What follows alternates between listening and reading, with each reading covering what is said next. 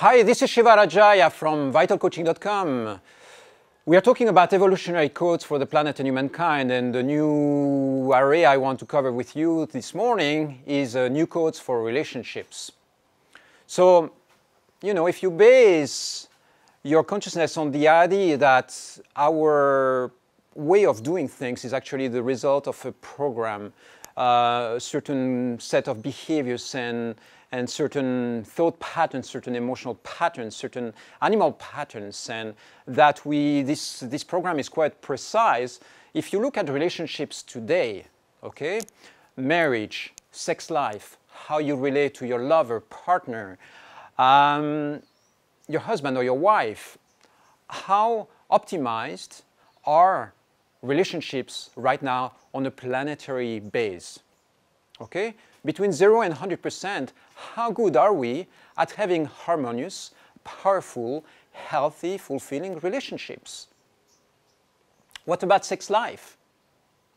Of the people who are watching this video, how many of you are having a fulfilling, happy sex life with somebody that you love, who knows how to respect you, respects your boundaries, is able to play, emotionally mature, good provider? It's like, how many of you are actually hitting the spot where you go like, yes, I'm doing it?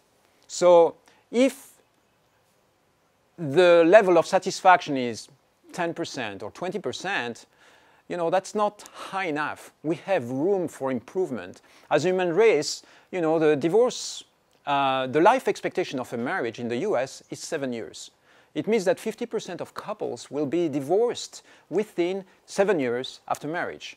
This is after having gone to a wedding and saying to each other, I will marry you for life, and I will be with you for better or for worse.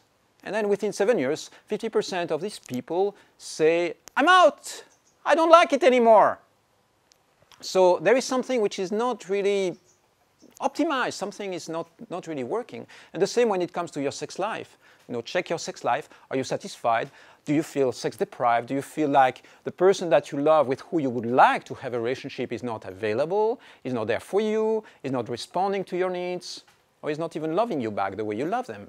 So if the answer is yes to these questions, it means that there is space for improvement. Okay? So within the codes of Isisa, within this whole sphere of planetary revolution that we are going through right now, there is a set of codes directed to optimizing relationships and sex life.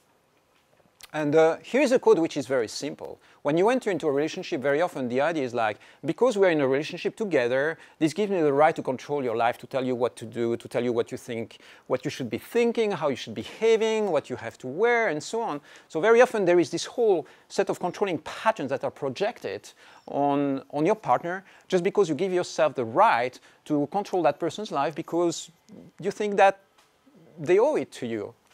And these controlling patterns, think about conflicts in relationships. What is it that brings conflicts? It's always the same thing.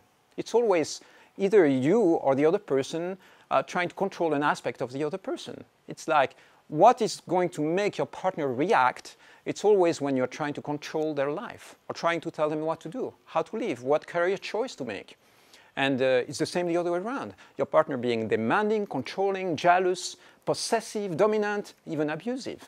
So you remove the controlling pattern out of the equation and you say, I trust the spirit. I trust that my partner is grown up enough to make their own choices in accordance of what matches their best possible evolutionary choices.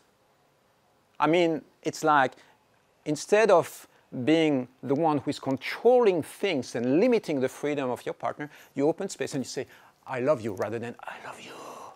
It's a space of opening up. And that's it. That's one of the possible codes for relationships. It's this releasing control, letting go of trying to control the other person's partner, the other person in your relationship, and giving them space to simply be. There is much more to say about that: communication, sex life, passion, the way you express yourself. I'll be back soon with more tips on that one. I'll see you soon.